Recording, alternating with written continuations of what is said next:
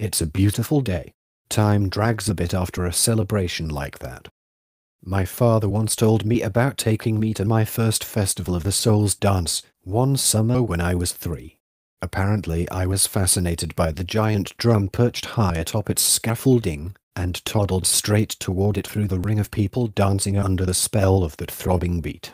He said it was seeing me standing there with shining eyes that first made him worry about me, wondering if I'd become the sort of person whose only goal in life is to find out where the next party is. And he was right to worry.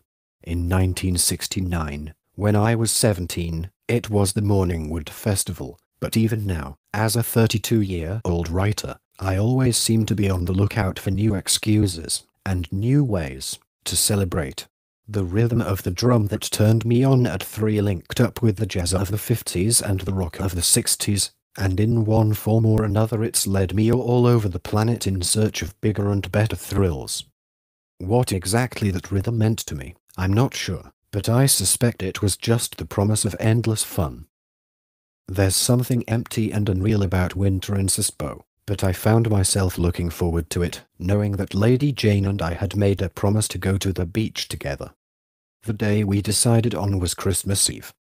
We met at the city bus terminal. I'd soft-soaped my mother into buying me a hooded McGregor coat for the occasion by massaging her shoulders for a couple of hours and saying things like, "College. Of course I'm going to college. I might even become a school teacher after all, it's in my blood. Come to think of it, Mom, maybe that's why you still look so young, because you teach little kids." You know what Yamada said to me the other day? He said, "Ken, your mother looks just like Ingrid Bergman in For Whom the Bell Tolls." The coat was a cream-colored, double-breasted affair with a fluffy orange lining, and the rest of my outfit, shoes, socks, pants, sweater, was equally preppy. Grinning at myself in the mirror, I applied a handful of my father's aftershave and imagined strolling through some little fishing village in this get-up and saying, "Those fish they're drying in the sun, they're flying fish, surely." The locals were bound to think I came from Tokyo. Lady Jane was waiting for me in a navy blue coat and lace-up boots, a basket dangling from her arm. As I walked through the crowded terminal toward those fawn-like eyes, giving a little boy who was singing Jingle Bells a pat on the head, I thought it seemed just like a scene from a movie. If everyone could feel as I felt at that moment, dressed in my preppy sweater and McGregor coat and about to set out on a little journey with my Bambi-eyed girlfriend on Christmas Eve, all the conflicts in the world would vanish. Mellow smiles would rule the earth. Our destination was Karatsu. The bus was nearly empty. Apart from gifted, sensitive Simon and Garfunkel fans like ourselves, the only people likely to go to the beach on Christmas Eve were broke, defeated families who, unable to make it through New Year's, had decided to kill themselves. Karatsu was known for its beautiful pine woods, its beach with somewhat bigger than average waves, and its pottery. "You're going to college, aren't you?" I asked her. "Yes. Well, I plan to." "You decided where yet?" "I applied to Tsuda and Tokyo Women's and Tonju. I wasn't familiar with the stuff they printed in magazines about different universities, so I didn't know what Tonju stood for. From the name it sounded like a fun place, though, so I said maybe I'd apply the two. "What?" The angel laughed. "Tonju is Tokyo Women's Junior College." "I know, I'm just kidding," I said, turning crimson. "Where are you going to go, though? Your class is all pre-med students, isn't it?" 90%. But I don't stand a chance of getting into medical school. "No. I think it would be great to be taken care of by a doctor like you." I got all shook up wondering what she meant by this. Did it include the idea of me removing her blouse and feeling her chest, or having her lie on her back and spread her legs? The image was too rich for my blood that early in the day. We hadn't even got off the bus yet, so I summoned up a picture of Adam's face and had him tell me to get my mind out of the gutter. That helped cool me down. The last stop on the bus route was in downtown Karatsu. The conductor told us they didn't go all the way to the beach in the off-season. I wondered if he wasn't just jealous and saying it out of spite. It was quite a walk to the beach. I started calculating. It was now 10 in the morning. We'd probably reach the sea by 10:30, which would leave us how much time at the beach? The Angel's basket presumably contained our lunch, but even if we lingered over every luscious crumb of it, we'd still have hours to kill. We'd start to freeze sitting around in the cold wind with nothing to do, and end up deciding to head back early. What I wanted was a romantic sunset, the gentle melting sensation of a pale purple sky, when the very air around you is like a wine that strips a woman of her reason. "You like movies?" I asked her. At the entrance to the Karatsu shopping arcade was a movie theater. They were showing In Cold Blood. They should have called it The Ruined Picnic. "Yes," the angel said. "Look what they've got on. You've heard of it, haven't you? Mr. Know-It-All. The Fatal Bluff." "No. It's based on a book by a man named Truman Capote.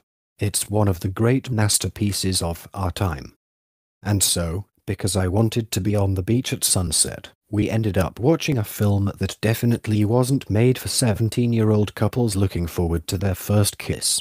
It was a faithful portrait, in documentary style, of two men who lived miserable lives, massacred an entire family, and eventually died in the electric chair. The actors who played these characters had missing teeth. The film was in black and white. The strangulation scenes were more realistic than they needed to be and made even me look away once or twice, and the theater itself had torn, beat-up seats and smelled like a toilet. In Cold Blood, the ultimate in gruesome true crime stories, lasted a full 2 hours and 40 minutes. The angel kept covering her eyes and whispering, "Oh, no," or "I can't believe it." It wore her out. I myself was so overwhelmed with fatigue and regret that I couldn't think of anything to say to her afterward. "Shall we have our lunch now?" she said when we arrived at the wind-blown beach. From her basket she took some sandwiches wrapped in aluminum foil, cheese, ham, egg, and vegetable, with parsley on the side and little moist hand towels to use as napkins. There was fried chicken, too. The pieces of chicken had foil wound around them to make them easier to eat, and were tied with pink ribbons. "Looks great," I said in a hearty voice, but the shock of seeing In Cold Blood still remained, and I felt as if my mouth, my esophagus, and my stomach were lined with sandpaper. I stuffed my cheeks with a sandwich anyway. There was a strong wind. Far out at sea whitecaps were tossing to and fro, and from time to time the sand swirled up around us so that we had to cover our faces and close the picnic basket. "That movie was something, wasn't it?" she said, pouring me a cup of tea from the thermos. "Pretty tiring, you mean?" "Sort of, yes." "Sorry." "Why?" "Making you watch a movie like that. Some date, eh? But it's a masterpiece, right?" "Yeah. Well, that's what I read in a magazine, anyway. I wonder if we need things like that, though." "I wonder if we need masterpieces like that." "What do you mean?" "It's a true story, right?" "Yeah, it actually happened." "Why do they have to go and make a movie out of it, though?" "I already know." "Know what?" "I know there's cruelty in the world.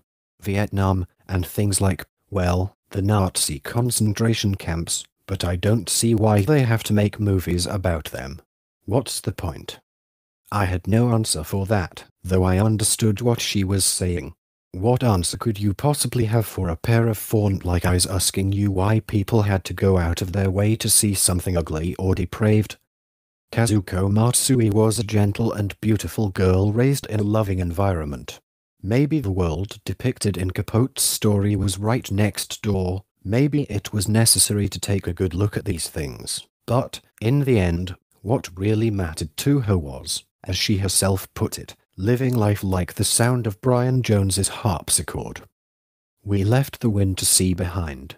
We hadn't even eaten most of the sandwiches, let alone thought about having a kiss. That's how 1969